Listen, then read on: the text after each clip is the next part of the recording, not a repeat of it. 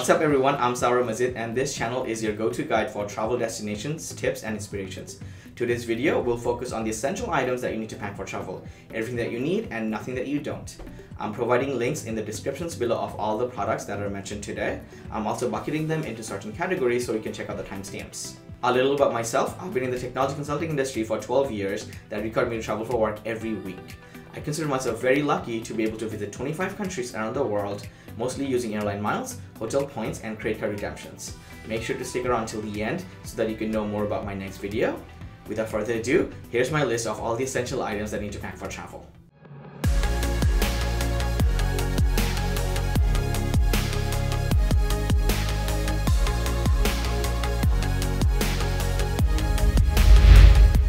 Category number 1, absolute essentials. Due to the COVID-19 pandemic, we all have to be extra careful now while traveling. Do not forget to wear your masks. I've got a typical surgical mask.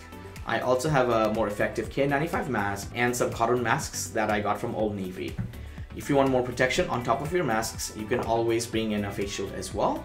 Make sure to bring in a hand sanitizer. This will keep your hands clean. You can also bring in disinfecting wipes. Make sure to wipe everything beforehand that you'll end up touching. For example, the airplane seat, trays, and belts. Category number 2, documentations. It might sound basic, but you need to bring your passport with you.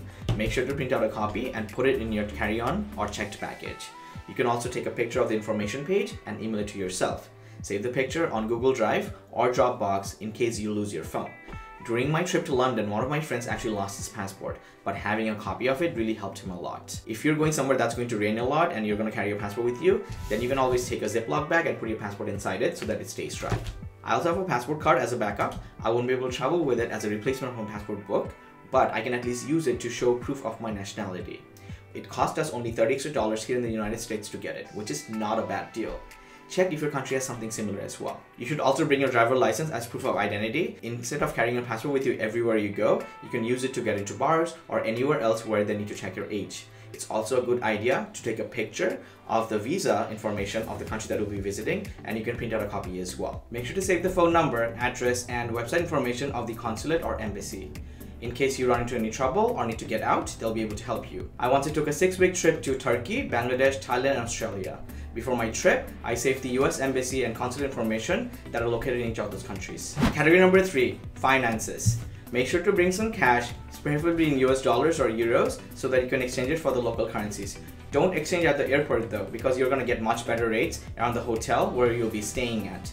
Do not carry more than $300 to $500 at a time because you'll be targeted as a tourist. These will also be very useful in case your bank account or your credit card accounts get frozen. Small bills with me as well so that I can tip the doorman, the waiters, and etc. I also bring my ATM or debit card with me so that I can withdraw some cash in local currencies. Check your bank's website beforehand so that you can know how much fee they will charge you in case you use the ATM outside of the country.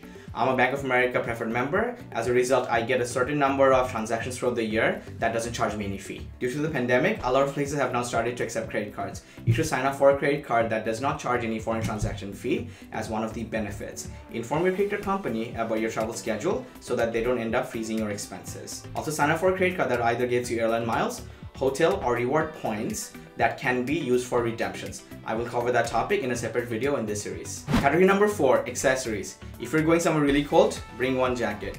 If you're going somewhere that's not that cold, still bring one jacket. Just change the jacket depending on where you're going. Make sure to bring one primary pair of shoes that you're going to be wearing at most places. I usually bring a pair of boots that's very durable and comfy. A pair of flip-flops will allow you to lounge around the hotel. You can also take it to the beach if you're going to a tropical destination. I also bring a light running shoe that I substitute for my primary shoe as well. It'll also come in handy in case you're going to go for a hike. Never ever forget to take a pair of sunglasses unless you're going somewhere it's going to be raining all the time.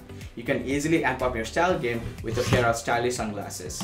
Also take a hat so that you can be protected from the scorching sun. A pair of swimming trunks can double up as workout shorts. Also bring some trash bags with you so that you can throw the dirty laundry and the shoes in there. It'll make sure that the rest of your luggage stays clean. Well, those were the essential items that you need to pack for traveling. To summarize, we covered absolute essentials, documentations, finances, and accessories. In the next video, we'll be covering electronics, in-flight gear, and toiletries. Let us know in the comments below what's the very first item that you select while packing. As a reminder, all the products links are provided in the descriptions below. Don't forget to hit the like button and subscribe to my channel. The links on the side will take you to other videos with more tips and hacks. Thanks a lot for watching. See you in the next video.